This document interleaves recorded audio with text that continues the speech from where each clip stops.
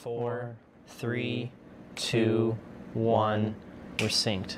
Cool. Hello all, and welcome to another episode of the most popular and only podcast in the world, Dic Proles, where we do the most with what little we have. Dic Proles, where all of the hosts, no matter their gender so far, all have a dick. Sorry, I had to. I had it saved up for like months. I literally had to. Oh my god, yes. Finally released. So yeah, this is Dic Proles, short for Dictatorship of the Proletariat. Well, hold on, I was going to get to that. Okay, go ahead. Well, so right off the bat, first, I'd like to introduce the first guest, or the first recurring host or recurring character on this show, sitting opposite me, Olivia. Hello. Say hello to the world. Hello, I'm Olivia. It is nice to not meet you all freaks on the internet. And then now I'd like to introduce the second guest sitting across from her, me. Hi everyone, I'm Evan. And we're coming to you live from a recording from one of the hottest local couches that we know of to ensure an authentic listening experience.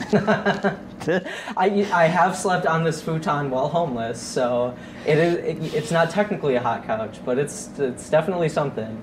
Mutual aid couch at the very least. A lukewarm futon, to be sure. So I guess we've gotten through introductions. So then the first thing on our agenda today is what prompted this show. I guess this show started as a dumb idea of mine, and the original name was going to be Casual Conversations, but then I brought it up.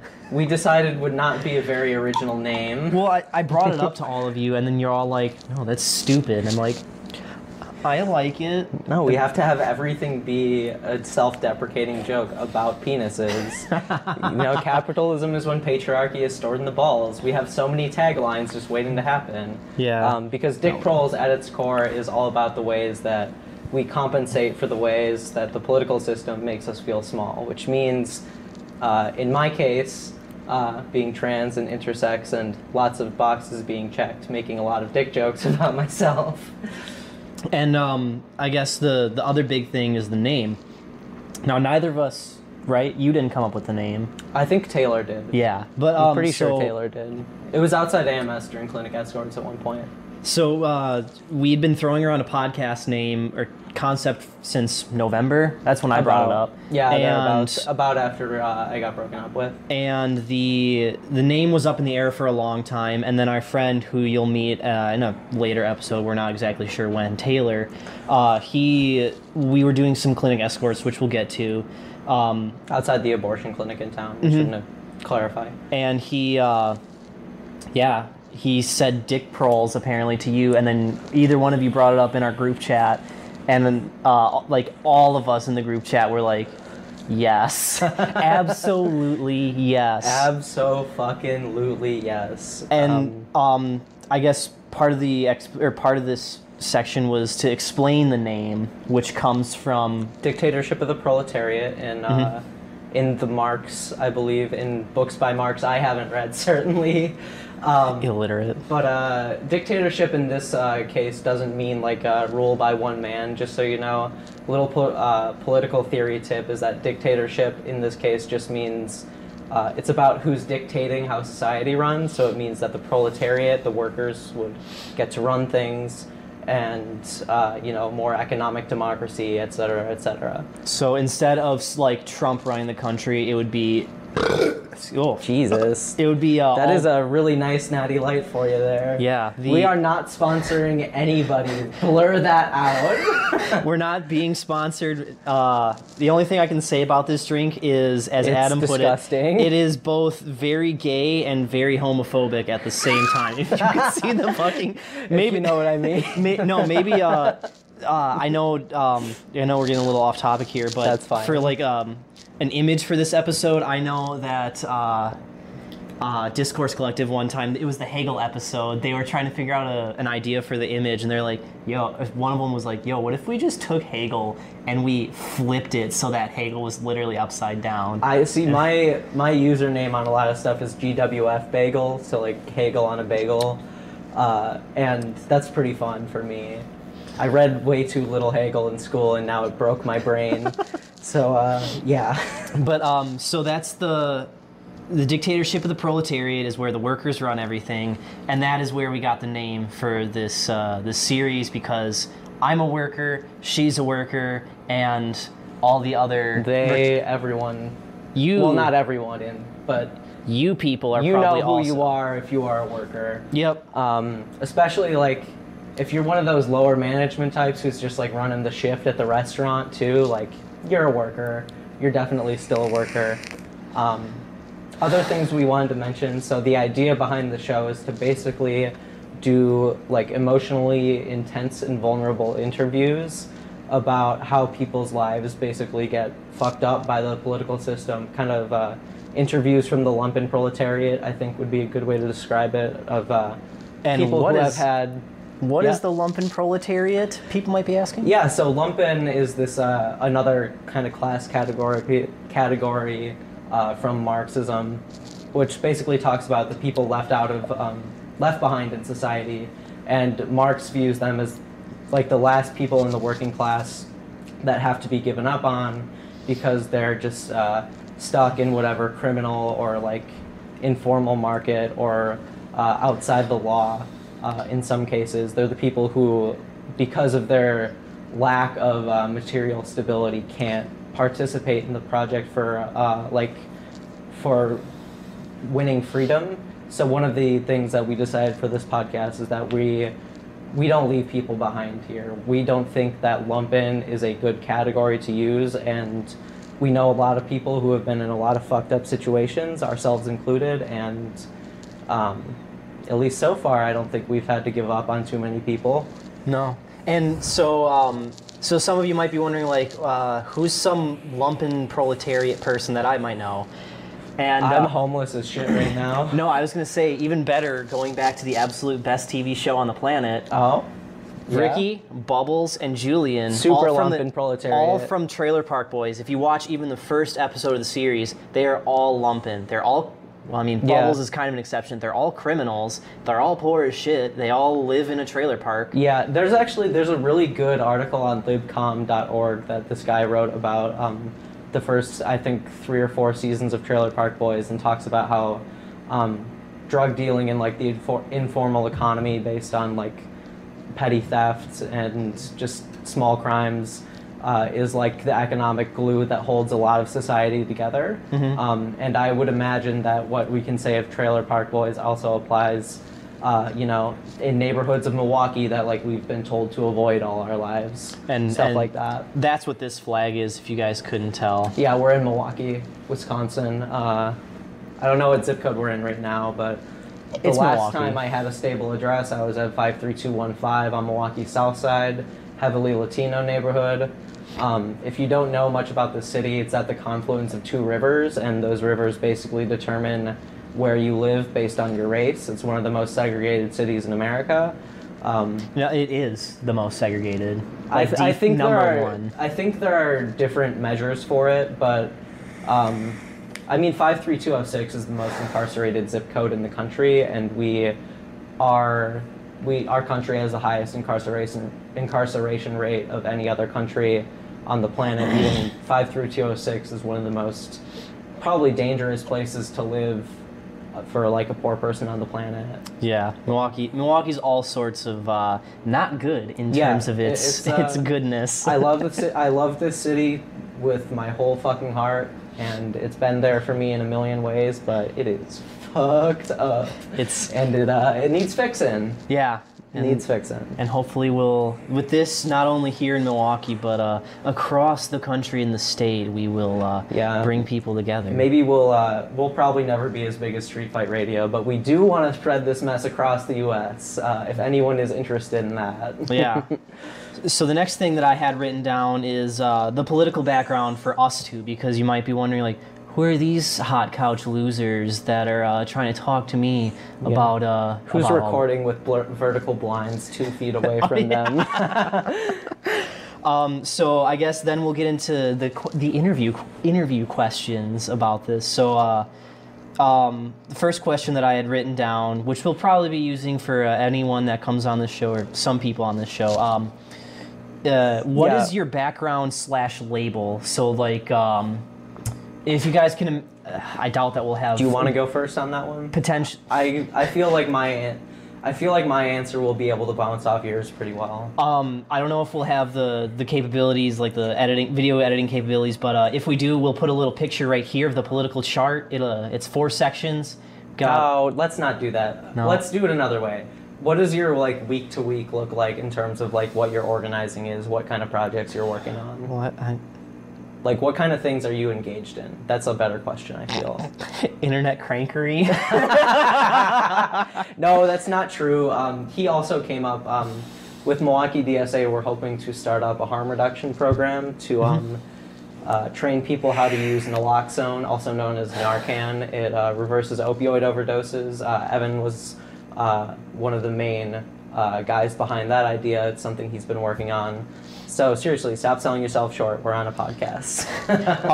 So I guess my political background or label, if you look it up, the Political Compass, whatever, I don't know how much value that'll hold in this whole context, but yeah, I would actually be interested to see what it says about you. I got Libertarian Socialist, which is minus. It's in the bottom left corner. It's that's really not narrowing down a ton. But, it's in the smack dab of the bottom left corner, and imagine like. Gee, I don't know. So would you call yourself an anarchist or like against the state itself? Typically that, so one quick thing is in you're repping the red and black. Yeah. And an upside down Blue Lives Matter flag. Yeah. Fuck Blue Lives, am I right? we're not a fan of the police or the state here, but favorite number is 1312. Get that tattooed on my goddamn forehead. It's a big forehead, it'll fit. But in all the books that I've read, a quick aside here is that people like us are the actual libertarians, and like the typical right wing in America, they co-opt a bunch of iconography and language. And the American libertarians, we will call propertarians because they're not the actual libertarians because they still believe in capitalism, which is oppression, blah, blah, blah. We'll get onto that in another episode. With any right libertarian, you're going to find someone who cares about human rights, but really only the human right to, fuck 13-year-olds. And own property. And own property, yeah. And, I'm not saying we know anyone specifically, but we know someone specifically. We've met some weirdos out there. Yes, but yes, we have. Aside from that, so you would describe yourself as a libertarian socialist then? You've brought this up a lot of times. In all the stuff that I've read, which we will hopefully cover on this show, whatever, I have a hard time sticking to just a libertarian socialist label because there's a lot of stuff from the left side of the spectrum, like Marxist-Leninism, anarchism, classical libertarianism, communism, socialism that I identify with. So. Okay. Just a leftist, that's cool. I guess. Yeah, I have a pretty similar answer. My politics, I take a pragmatic route on that, and I don't mean pragmatic in the sense that I compromise on everything. I mean pragmatic in the sense that I try and just take useful ideas or interesting things to do from wherever I can find them. So I would describe my leftism as incoherent, and intentionally so. I find often that being flexible and being vague about what I actually believe is most useful in terms of my day-to-day organizing. Like the harm reduction stuff we do is very mutual aid oriented. That's definitely in a libertarian socialist tradition, maybe social ecology tradition. But I wouldn't say I've read a ton of books because I'm a really shitty reader, but influenced by people like Chantal Mouffe, radical democratic critique of the left, Alda Leopold on environmentalism. I studied some Buddhism in college, and I'm white, which means I'm not allowed to call myself a Buddhist because that's stupid. But it is very flexible, and actually I could talk for hours about how Buddhist ethics follow very well from its metaphysics and how Buddhism is actually very flexible. But I would describe myself as an incoherent leftist specifically because I find strength in being vague and not making any commitments for myself because I know that my ideas are probably going to change within the next, 5 minutes. I was going to say 40 seconds. I'm so ruthlessly committed to dialectics that I cancel myself every 40 seconds. Yes, I'm stealing that tweet from 3 years ago. No, I will not apologize.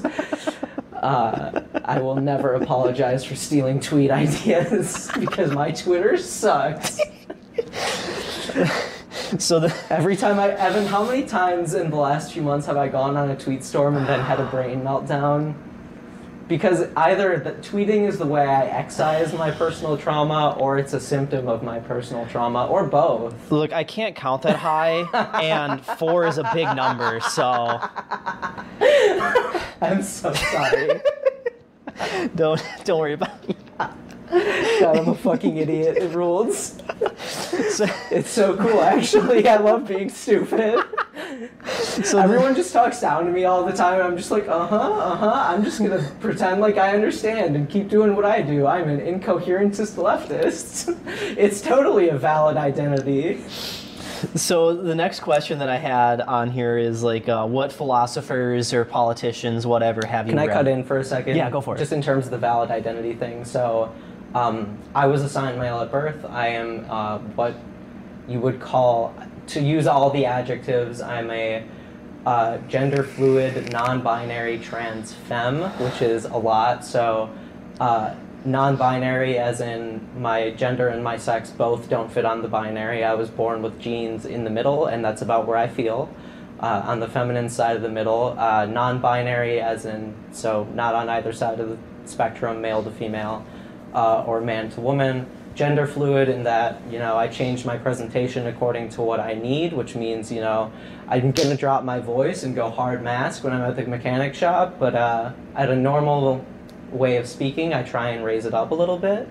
I don't know how successful I am at that, but it's something I'm working on. So gender fluid in that it changes minute to minute. And then trans because I was assigned male at birth incorrectly. And femme because I like the feminine side of things. So that's a lot of adjectives for one person's gender, so we can move on. I guess before we depart, also, you point out my jacket a little bit ago for like what I identify as, and yeah, that's a hell of a jacket. Can I point out all the stuff on it? Yeah, and let me complete the outfit. Okay, so all right, let's go from this side.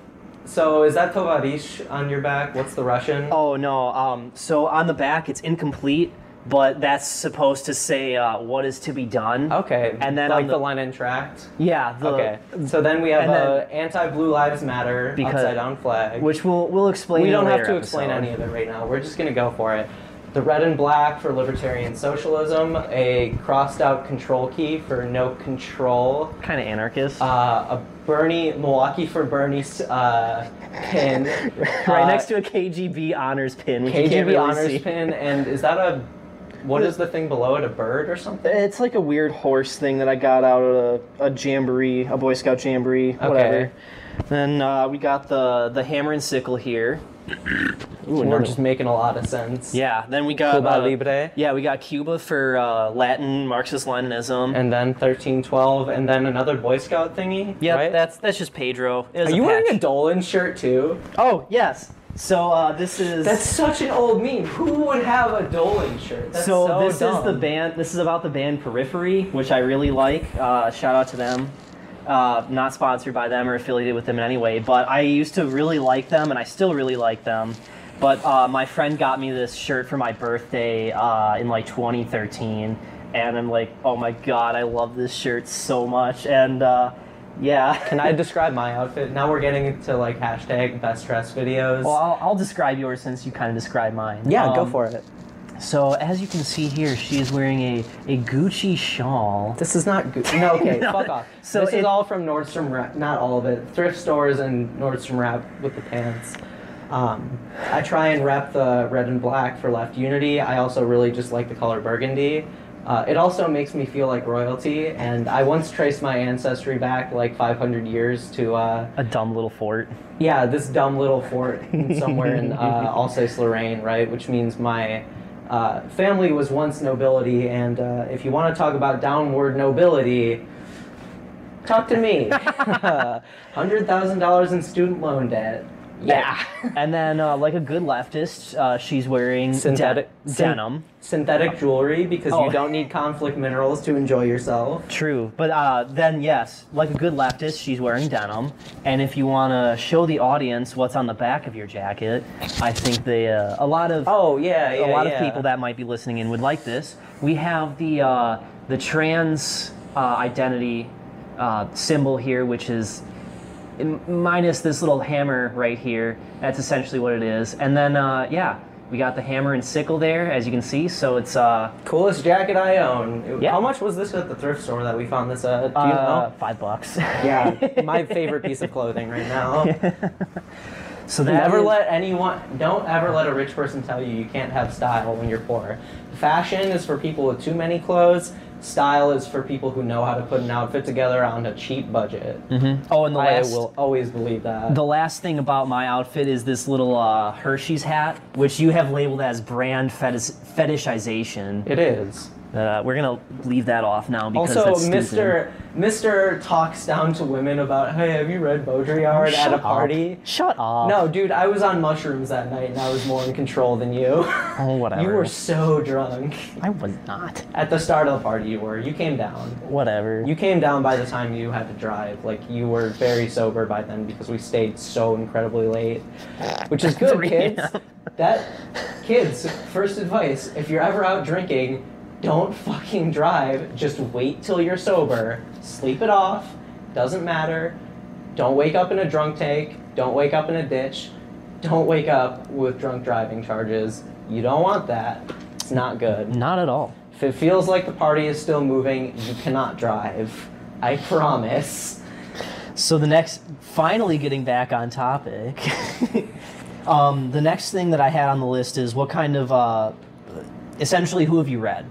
And who do you like? Do you want me to go first on that? Yeah, you can go first. I'm not going to talk about people who I've read because I haven't read that much. I will talk about people who have influenced me, though. Okay. So I've been reading a lot since January, like a good dumb anarchist. I'm so dumb that I'm actually reading. Making up for it. Really owning myself, actually. I mean, I can tell the difference, though. I have gotten a lot less dumb over the past 7 months. Just a bunch of random books from Verso. Like, we got Alt America, we got Against Creativity. But for, like, some of the more notable names that a lot of people might know, got Che Guevara here. I've read The Motorcycle Diaries. Hunter S. Thompson, which, believe it or not, he was, like... Hunter Thompson, he was a dirtbag leftist before dirtbag leftists were a thing. Yeah, real good boy. Real pro Gonzo hours. Everyone better be up because it's to the daytime and I'm awake, which means everyone's up probably that we know. Yeah, and then I've read a little bit of Rosa, Karl Marx, and Friedrich Engels. Obviously. Rosa Luxemburg. Yeah. Okay. Got some Daniel Guerin on here for my anarchism. So you keep a spreadsheet of everything you've been reading? Yeah. Nice. With how long, like when I started, when it ended, and then also the topics that are covered. Nice. So if anyone's ever like, hey, what can I read on this topic? Be like, here you go. I use my little logbook to do something similar. I take notes when I read. And then I got the real brain-breaking stuff of Jean Baudrillard in the System of Objects, which broke my brain for a little bit. Yeah, I love Babby's first French theory. Then we got Thomas Sankara, because he's a good boy. Muammar Gaddafi. Vladimir Lenin, obviously. Emma Goldman, Gamal Abdel Nasser. Jamal Abdel Nasser, I'm pretty sure. I'm not 100% because certain. I got that. I got that from PragerU, actually, so I'll take anything they say with a grain of salt. Yeah, I'll talk more about this when we get into my section. Yeah, and then I'm going to be reading, like, Guy Debord, who else? Is it Debord? Debord. He's French, yeah. Okay. And then, like... Yeah, you would understand more about reading French than me. And then I'm also going to be reading some Henry Lefebvre, some Gandhi, Peter Kropotkin, Martin Luther King Jr., Malcolm X, Mao Zedong, and some Kim Il-sung later this year. Cool. So it's a nice spread. Yeah, and I will say, so on my side of it, I got to study political theory in college. That doesn't mean I was doing all the readings when I was supposed to. And I would call myself like self-taught, but that's really pretentious and stupid. I would say I've gotten most of my political like awakenings in life via like passive learning via the internet. So when I was in like 7th grade, I figured out not only was I leaving behind conservatism, but I was leaving behind my religious faith. I don't come from a super intensely religious family. I left behind my faith. I left behind thinking I was straight. I low-key discovered I was trans when I was like 13 or so, 12, 13. You kind of brushed that under the rug. Yeah, I brushed that part under the rug because I thought, oh, I'm just bi for a while. Wanting to dress as a woman? Yeah, no, when I was like 12 or 13, I saw this interview with a trans woman. I remember very specifically thinking, almost every day since then, like, wow, if I would have had the option, I would probably be a lesbian. Wouldn't that be cool? And then I just proceeded to never analyze that thought for like 8 years. I really rolled the dice on being intersex. Transitioned very quickly, which is fun. And I have been enjoying it a lot because gender euphoria is a thing, and dysphoria isn't the only part of being trans. It's actually really wonderful and beautiful if you let it be. And in this moment, are you euphoric? Yeah, shut up. But so I would say major people that have influenced me was like back in my YouTube atheism days, I was a huge like amazing atheist head. So I'm hoping all 2 of our listeners don't get that joke because she was like very strongly anti-feminist and I'm very strongly feminist. So I watched, in terms of the Jamal Abdel Nasser thing, I took a lot of Coursera classes when I was bored in like high school, not so much in college. And then from there, I would say I'm very influenced by American pragmatism, the philosophical school. All truth is just use value, which, you know, has implications that we could talk about more, but generally I just view the right thing to do as like what happens to produce the best results in any given situation. I'm very utilitarian in that way. But I also find that like we can have more episodes on like ethics too, because I was paying attention in school even though I wasn't doing the readings like I should have. But very influenced by care ethics, Buddhist social engagement and ethics, stuff like that. Again, I'm not going to call myself a white Buddhist because that's low-key, high-key colonial in a lot of ways, and I am extremely white. So I don't know that I need to co-opt that, but I would say those are like the biggest influences on me. And then I am Aldo Leopold, like social ecology stuff.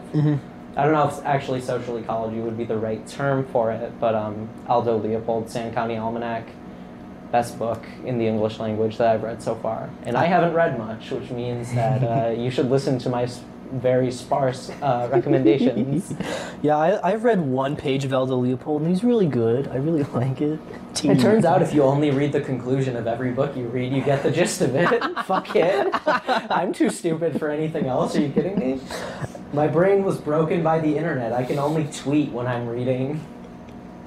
So I guess this you kind of covered it, but the sub-point to that is what favorite political or philosophical media have you consumed?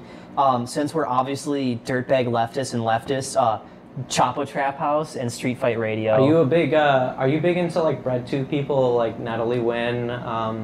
ContraPoints? She's real good. Do you watch H-Bomb at all? No, I've kind of been meaning to. I don't really like H-Bomb. I mean, he's fine. He did that great charity run for trans people. I just don't find his videos that interesting. But he's a great guy by all counts. Other plugs I have for a lot of breadtube people, Thought Slime. He does really good videos that are reasonably funny, reasonably entertaining. I've recently been watching Vosh. He's real dirtbag left. He's real funny. He does like hour-long videos dissecting an 8-minute PragerU video. It's insane. I love shit like that. He's so that's actually like passive learning is what I do because I have to be distracted like on all fronts. So I'm usually like, all right, second screen is going to be like some sort of passive learning thing, and then I'll be gaming on the other one. And maybe that's an episode that we can do is like what sort of... Why gaming is evil and should be abolished. Look, you can't abolish the value form unless you abolish gaming first. And just remember, in the words of Thomas Sankara, the revolution cannot succeed without the deliberate suppression of gamers. Hopefully, yeah. Gaming sucks. I love it. It's so stupid, but I love it. Who are some other left two people? I'm sure there's more, but we'll do a whole episode maybe dedicated to that at some point in the future. I'm more on the podcast front, so strong recommendations for Street Fight Radio. Everyone already knows what Chapo Trap House is. I'd also say Season of the Bee, specifically their episodes on dialectical materialism, and the occupation of Palestine, really fantastic. Season of the Bee goes over my head a lot, though. I'm like way too dumb to be listening to them. Like, they'll say something about like, oh, you have to think about this in this way, and I'll be like, wait, but what's the second word? And you're still talking. Please help. So yeah, massive props to Season of the Bee. Love Dumb Bitch Media lately. It's super funny. Two Canadian comedians. Is that the people that interviewed Brett and Brian? No, that was... No, that's Girls Chat. They're like the really irony poisoned ones. I'm not sure if they're canceled, but they did have like...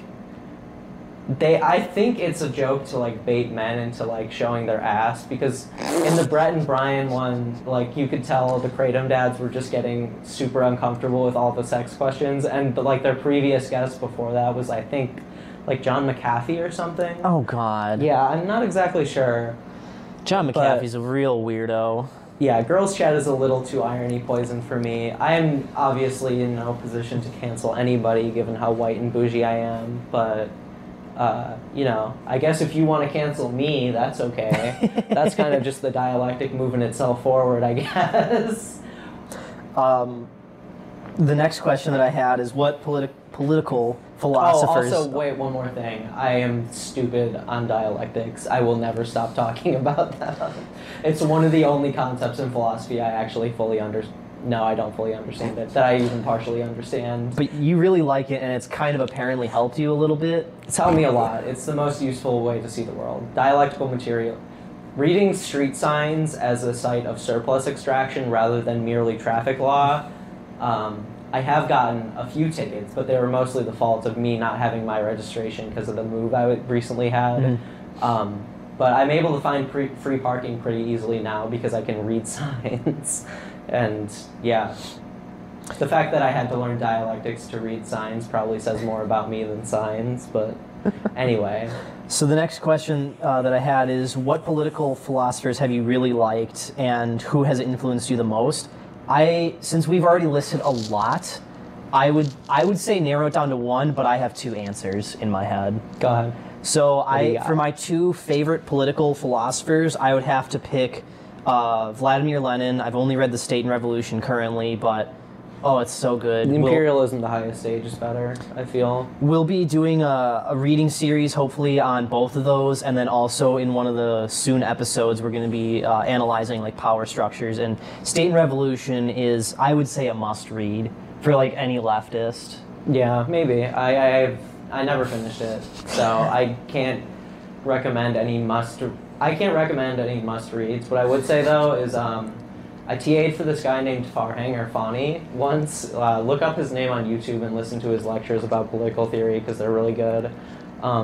That's another like good way to learn too, is if you want to just like find academics who research interesting things.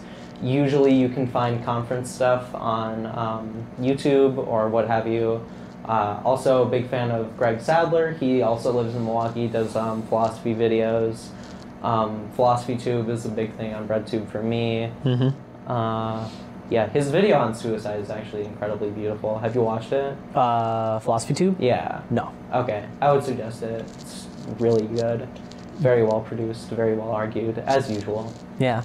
So then my second favorite leftist, I would have to say, that I've consumed so far is Daniel Guerin, whom I've mentioned a couple times. Interestingly, he's how I got my anarchist side. And then, interesting that I mention Lenin and an anarchist in the same phrase as two people I really like. I think it's really dialectical, as you might. But yeah, Guerin, Anarchism from Theory to Practice, really good. Also, I've not read it, but people say Conquest of Bread. The Conquest of Bread Kropotkin. by Kropotkin is a really good one. Potkin or Potkin? Do you know?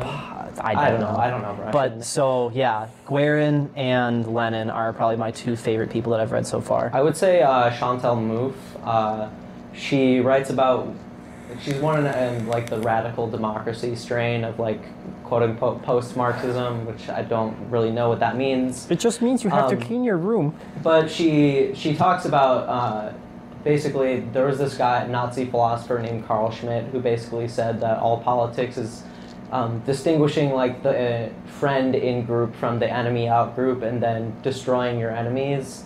So MOOF refines that for a more liberatory thing for leftists, which basically says there's not a friend-enemy distinction. There's a friend-adversary and enemy distinction where you have to be able to point out the difference between who is like a legitimate opposition to you, and then from there determine who must be like kept out of the political process and who, like, which opinions are legitimate to have around. So like fascism is not like, that would go in the enemy camp firmly, whereas like social democrats, because they can be pulled left, would probably be closer to adversaries. Yeah, probably a good amount of liberals too would be in adversaries. But like once you get far enough on the deep end, it's like a way of solving like that quote unquote paradox of tolerance, is like being able to, through having vague beliefs and vague messaging which is key, being able to like stay flexible in what you're doing. I think if anything, I would say flexibility is like the one thing that guides my political praxis. And a quick thing to note, she just said liberal. We're not talking about people like us. We're not liberals. So liberals. Liberal as in any, the way I was taught it is that a political thought system is liberal if it uses the like human individual as the fundamental unit of politics, right? So what that eventually means in practice is like the evolution of like human rights, but when it comes to enforcement, it's always property rights, if that makes sense. I guess a way to put that in American terms is like, I believe in the Constitution, and what the Constitution says is law. So if you are, if you're like sworn into the U.S. Congress, you're literally in some way a liberal because you are swearing to uphold a liberal document, which is what the Constitution is. So, I guess that's good enough for that one. Yeah, what's next? So the next This is taking longer than I thought, which means it can be a whole episode. So the next thing I had on here is, where do you think you used to be on the political compass, or where do you think you used to be in like your political standings overall? Because I know you said that you used to be, I don't know. I think I used to be a little bit of everything. Honestly, Honestly, if you don't, we've all been a little bit more conservative when we were younger.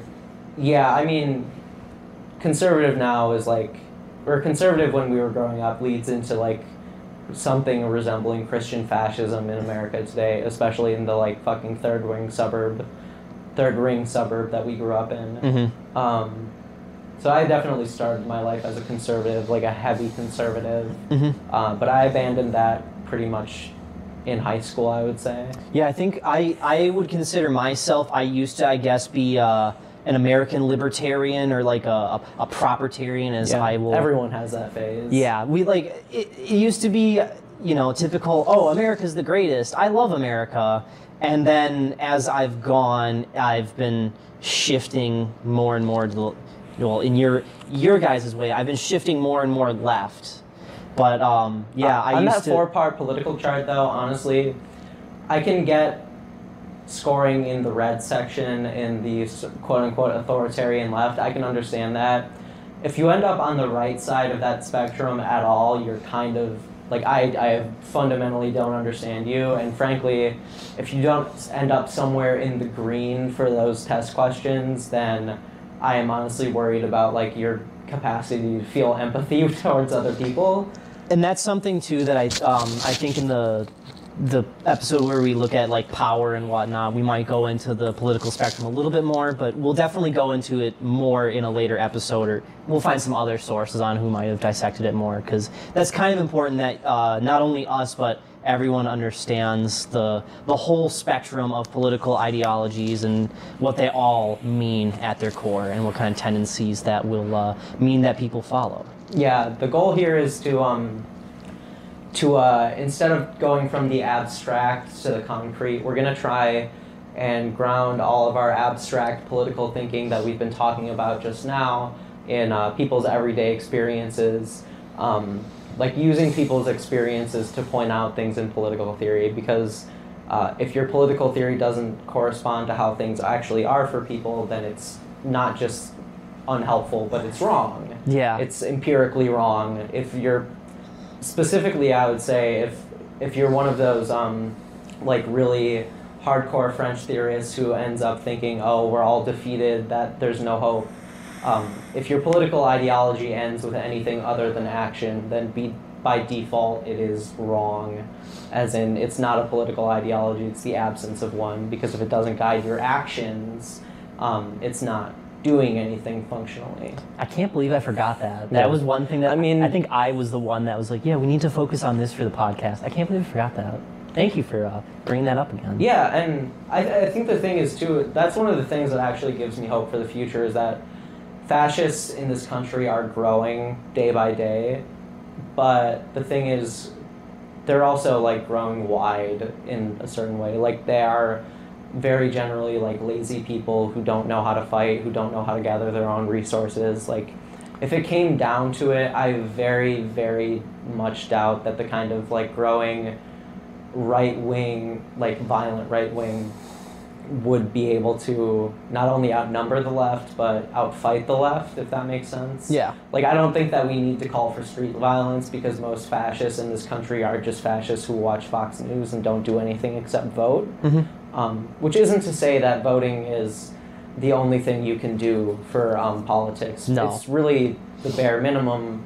But what I will say is that if your praxis is limited to voting, then you've kind of limited how much power you can wield in life, I would say. And I say this as someone who has a pretty extensive history working in electoral politics itself, and I have a lot of mixed feelings about that I would be willing to talk about later, but don't call me a bougie electoralist, because, yeah, I'm bougie, but not entirely. I am homeless right now. But that's okay. We're getting out of it. So then the last question that I had in the brief question segment is, what is your biggest political/philosophical hang-up? Why has everyone got to be so pissed at me all the time? No, seriously, like, people are just, like... Because you're a paid plant, obviously. Yeah, no, like, I have been accused of being a paid plant for an organization I haven't drawn a salary with in over 3 years. Over a year. Oh, yeah.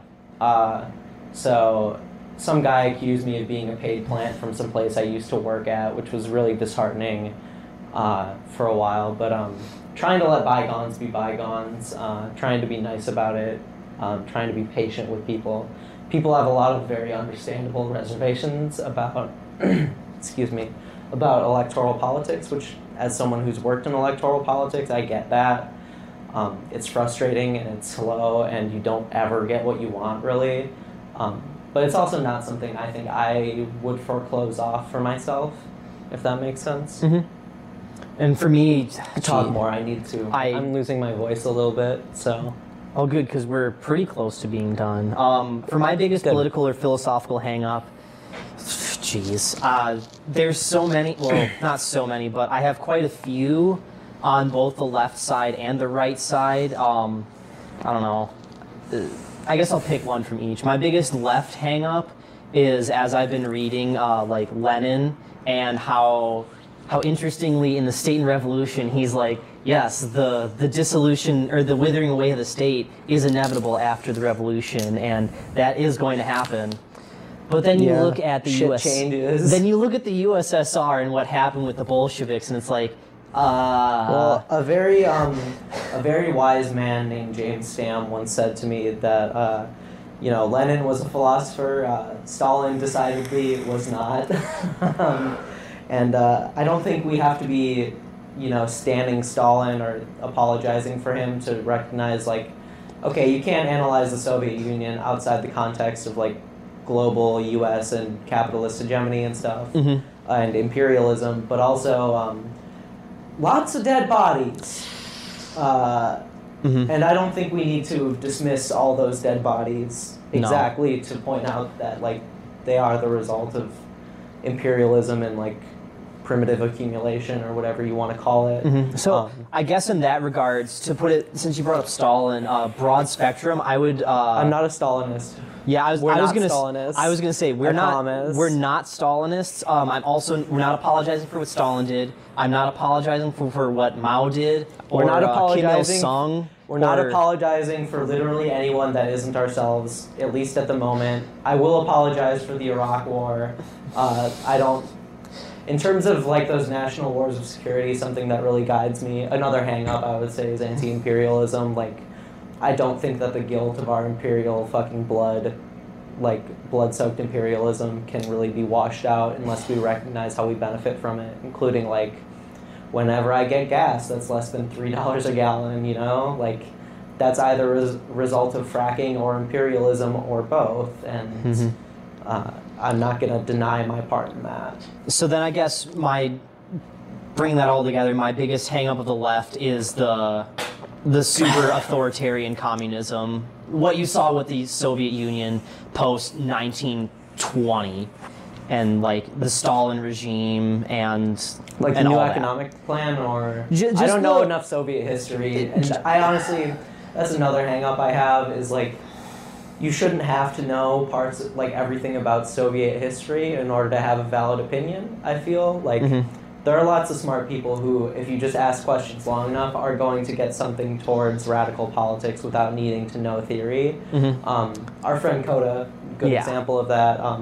There's someone we might be interviewing on audio eventually, but Coda's really smart, and I'm a big fan of her, and she they don't need to read theory if they don't want to. And we don't either. I want to, because, like, I want to get better at what I do, but it's not required, I don't think. At least I hope not. If it is required, then I guess we're fucked. There's no hope. So then I guess I'd be wrong, because saying there's no hope means you're wrong. Yeah. So my biggest left hang-up is like the state capitalism, what happened with the Soviet Union and all that. And then another hang-up I have is the whole, like, typical American politics idea of, guys, let's bring together the two sides, we can compromise. As you've said before, politics, we'll get into this later more in the power episode, but politics comes down to who can eat and who can't. People like us saying that everyone can live and everyone can eat, versus the people on the right who are like, you know, wouldn't that be cool if we just buried all black people in a ditch? There's no compromise there. So I'm not willing to compromise with fascists. Yeah. I'll say it. That's my hang-up, is I don't think there's a compromise between everyone can eat and some people deserve to die. I think there's a phrase in a few languages that aren't English that kind of goes like, if I've eaten, then you've eaten, so if you haven't eaten, then I shouldn't be eating, or something along those lines. That's something that, like, really guides how I act. Like, having had to... I've gotten the luxury of having couches to sleep on and begging for money online, but Milwaukee's one of the only cities where if you walk around long enough and you're homeless, someone actually might buy you a meal, which is why you call it meal walk key, because walking around can be the key to getting a meal in this city. And I don't know enough about the actual, like, indigenous origins of the name, because native genocide, but that's what Milwaukee means to me. Funny that you say that. Actually, there is a perfect way to learn about the origins of the word Milwaukee. Guess where from? What? Wayne's World. Not even joking. Because in Wayne's World, they come to Milwaukee I know they from, have like, the Chicago. socialist, No, they come to Milwaukee to see Alice Cooper, and they meet Alice Cooper afterwards, and they're talking with him. He's like, "Yeah, I'm really glad I could come to Milwaukee." Which actually, if you look into the history of the word Milwaukee, it's Milwaukee, which is Algonquin for the good land. Oh, it's Algonquin? Yep. Oh, that makes sense. See, I actually once spent like 3 hours after way too many bong loads trying to figure out the etymology of this place, to try and, like, figure out, okay, who was living on this stolen land that I'm currently sleeping on, and I wasn't able to find very much that was specific, but it is an Algonquin word? Yep. Interesting.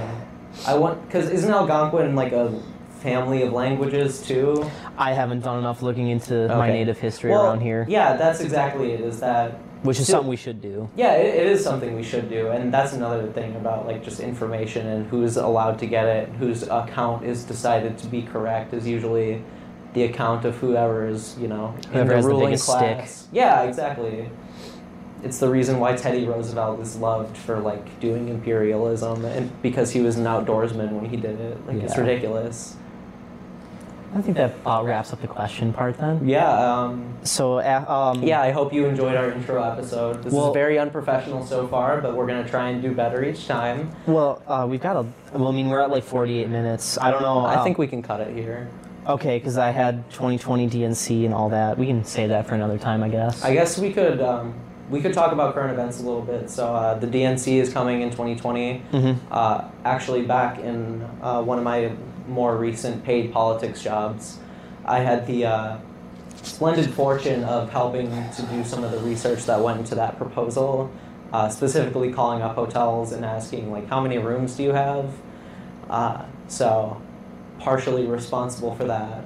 Conventions can be really bad for a city's local economy in terms of, like, harm to sex workers, harm to service workers, like people having to work extended hours, and then police militarization that usually endures after the convention, which something I'm really not looking forward to. I bet MPD is going to get a big gush of money from this, and I'm not looking forward to see what they buy with it. Yeah. Not at all. And then I know... cops scare me. I've heard that apparently they're going to be building I don't know the exact number, but they're building a bunch of hotels for the convention. I believe that. Which they're going to be putting up, I would assume, starting at the end of this year, early next year, because it's in like July next year. Yeah, because when I was doing the research into it, I remember specifically at the company I was at, which I won't name because I think I might be breaking the law if I do, but I remember specifically that I didn't finish the project of finding out how many like hotel rooms were ballparks for the area, and then some other intern hired after me probably had to finish that project,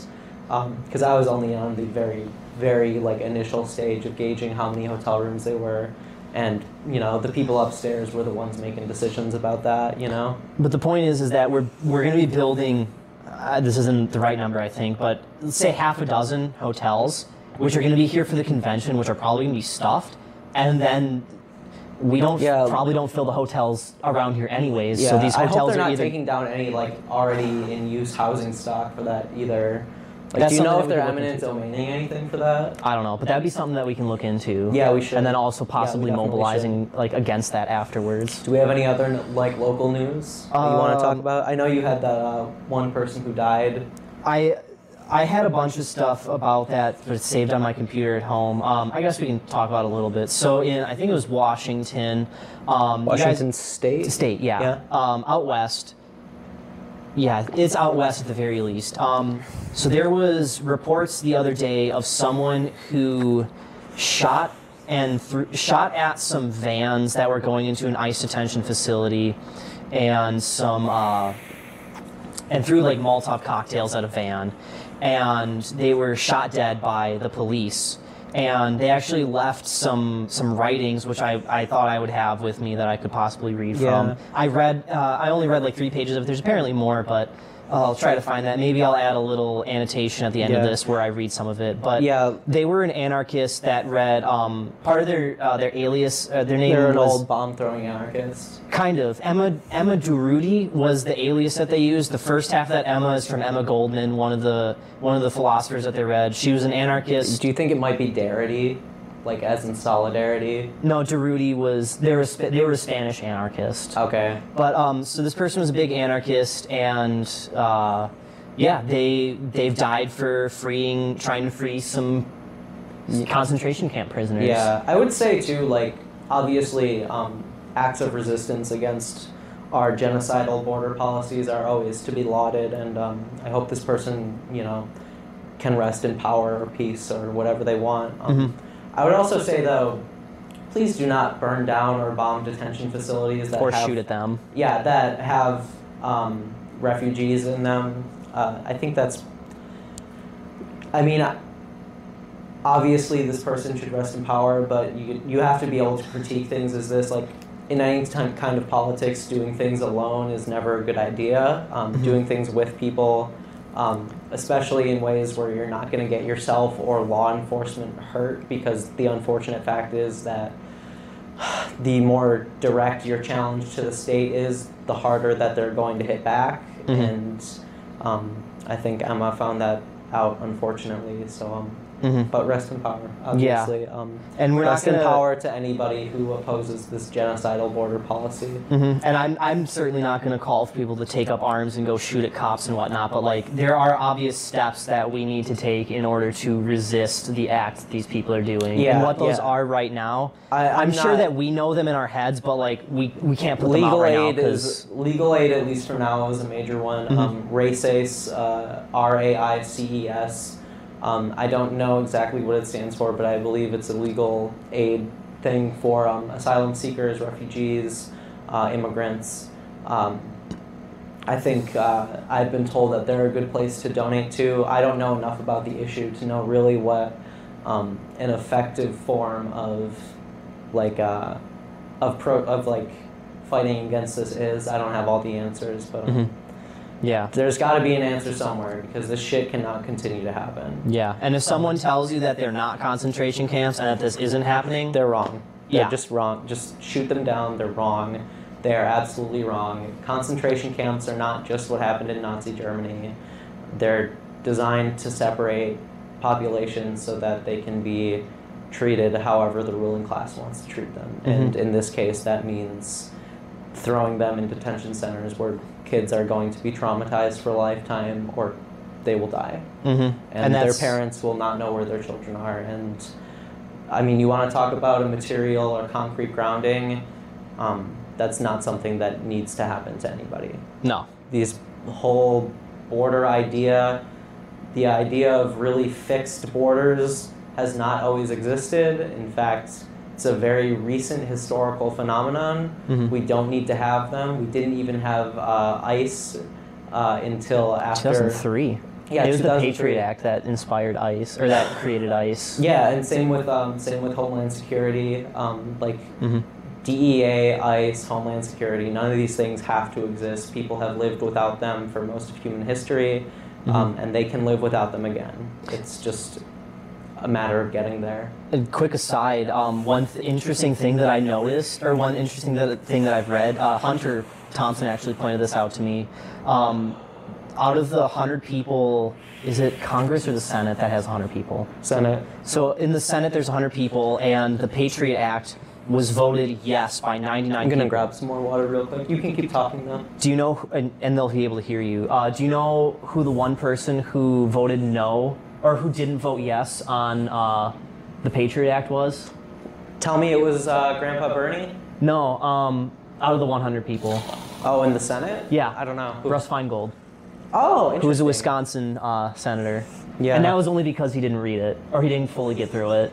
But Jesus, that's another thing too about reading. Like, if you feel like you have to read the full text of some legal document or some congressional bill up for vote to understand it, that's childish and stupid. You don't need to read everything to understand things. And the Patriot Act this is probably like an inch and a half, but it was probably like that thick. So she thick.